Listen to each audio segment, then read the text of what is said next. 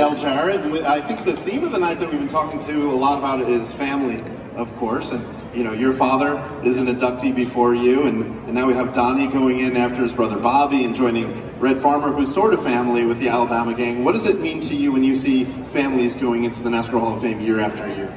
I think that it kind of shows everybody that the things that we've said and heard all of our life. I mean, I've been around this sport the majority of my life, and all we ever talked about of what a family sport it was. And there's no better way to show that than the people that have been involved in it for so many years. You know, that we see that the family aspect of it is big inside as well as it is outside in the stands too.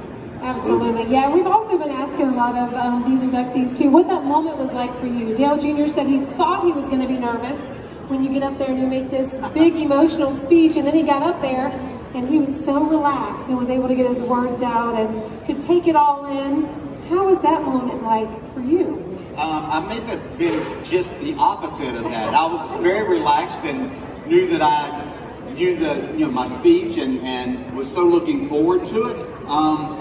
But I made the mistake of doing two things that I told myself I wasn't going to do. But when I first walked up, I looked up on the wall and saw all of the ones that have, with their flags that had been put in before me. And of course, I saw my dad's. And then I made the mistake during my speech of looking out at my kids and my family. And you do that, then you start looking at the people that really made the difference, that for the reason that I'm here and I'm fortunate to wear this coat. And that was Robert and Doug Yates and Carolyn Yates and Richard Yates and Todd Parrott and so many others that I was fortunate enough to have here that night.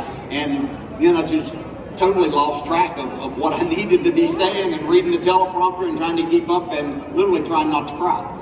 It was heartfelt. Yes. It came from the heart at that point. Absolutely. And you were a broadcaster during a bunch of Jimmy and Chad's career. What is it like seeing them translate that skill on the track to being here at the NASCAR Hall of Fame? When you're watching it, you understand quickly that both of them are going to be in the Hall of Fame.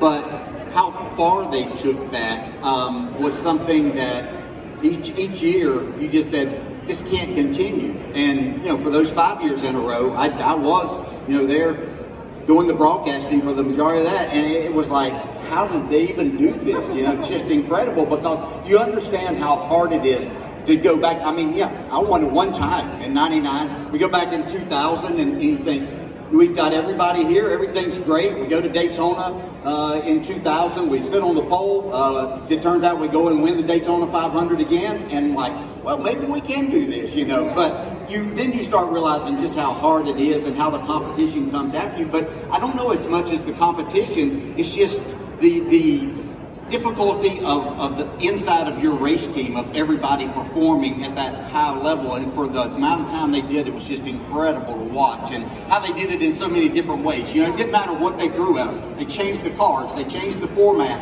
and they were ready for everything that was thrown at them. Absolutely. Ladies and gentlemen, Dale Jarrett. This is Henderson Burton, driver the number 21. Make sure to hit that subscribe button. Also, check out one of these two videos beside me. Visit frontstretch.com for more racing content.